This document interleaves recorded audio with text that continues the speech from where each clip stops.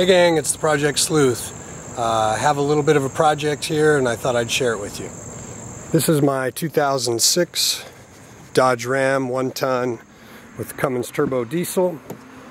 We are on an extended road trip, and as we were traveling I hit a bump and you can see that my steering wheel went cockeyed. I'm now at about 11 o'clock. Found the problem, and it's an easy solution. I wanted to share it with you.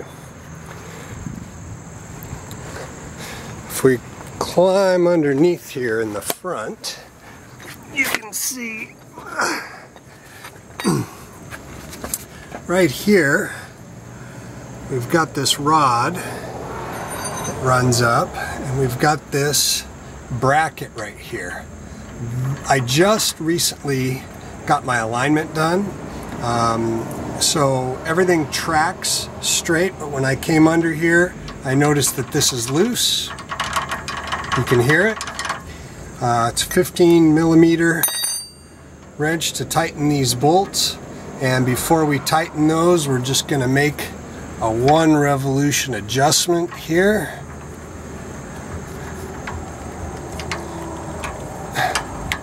To the adjuster.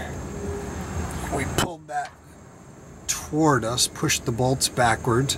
Now let's take a look at the wheel and see if that solved our problem. Look at that, straight up and down, as it ought to be. So we're going to climb back underneath, tighten up those bolts, and we'll be good to go. 10-minute fix, and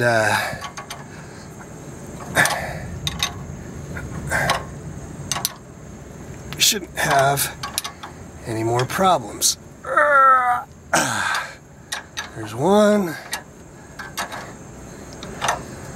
Hit a pothole in Pennsylvania. You don't take very good care of the highway there, and